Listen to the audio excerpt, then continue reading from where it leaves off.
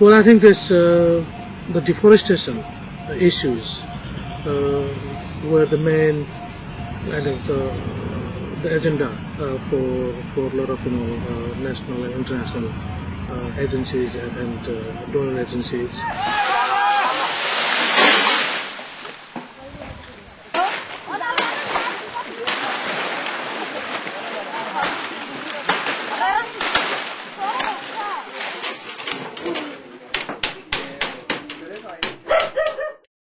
We had a clear task.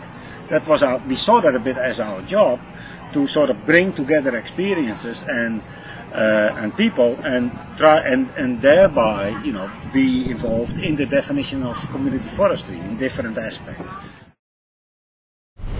Groups were getting organised and putting together a framework which ultimately led to the establishment of RECOF. So there was a lot of talk in the region about the need for some sort of regional centre to analyse what was happening around the region in different countries and to promote the notion of community forestry.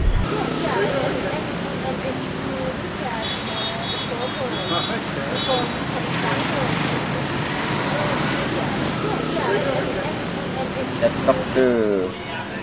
Sineratane wanted to see me. I went to see him at the President's office, and he sent an idea of establishing the center. This room used to be a RECOF office when our organization was established in 1987.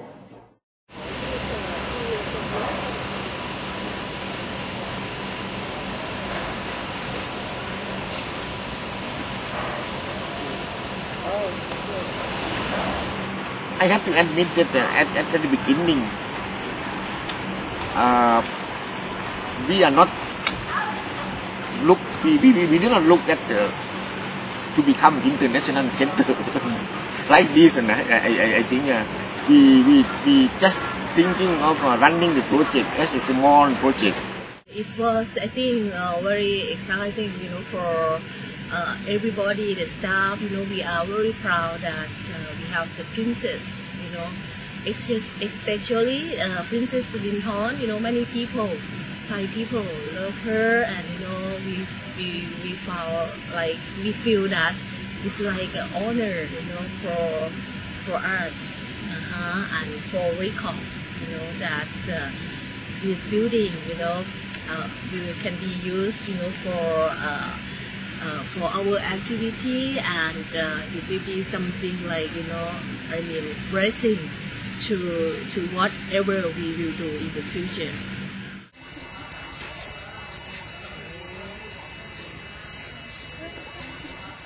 In 1996, if you look at the training program in RECOF, there were only three international training courses. The one is the certificate one. It's called Community Forestry certificate course. And the second is the Community Forestry extension course. And the third one is participatory management in forested areas. But the big change might be, during the time that we got a new director. The one thing that the way that this we brought the change within RECOF, and the way that the RECOF, the image is now projected out as one of the leading community forestry institutions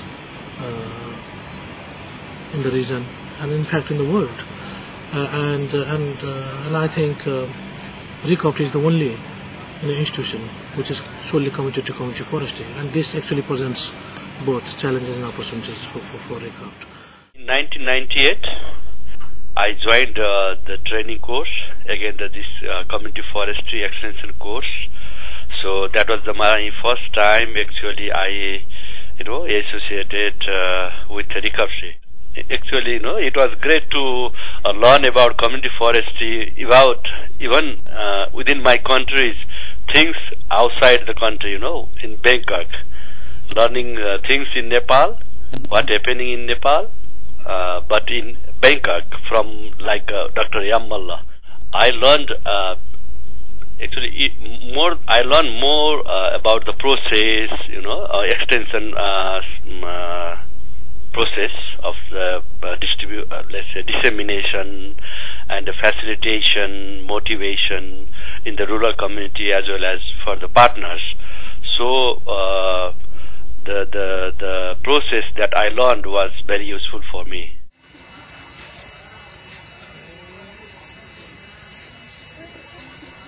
In the late 90s, we started to realize it's not as simple as that. There are very strong, other interests in this forest. It's not just, these communities or these farmers are not the only interest group there. We focus on that, but by focusing on that, we didn't, we lost sight a bit of all the other interests. Yeah, the project that stands for a longer period of time, I think, is the Thai Country Support Program, funded by Danset, and then later on with Danita. Part of the community forestry development process in the field that we have to enter ourselves in the community. It took at least 2 years to build trust. I mean, to kind of let them know our intention and our objectives of working there.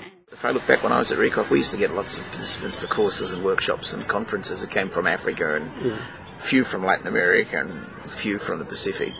And which indicates that RECOF was recognised and was providing, opportunities for discussion and training, which were not available or not readily available in those regions. Now the people who implementing community forest, even in many countries, they are moving more to community-based natural resource management rather than working purely with the forest. The other big change that's taken place in RECOFT, I think, is a move towards a broader vision of community forestry and a desire by RECOFT to be more than just a training centre, but rather to be an intellectual base for community forestry thinking and analysis, and to influence community forestry thinking in countries by engaging in a range of policy dialogues, discussions, as well as more practical type of issues as well. We have to work with national organizations, institutions, both government and non-government organizations, and civil societies, and at the local level, like different interest groups, and then we also have to, thus align with international organizations and multilateral and bilateral donors.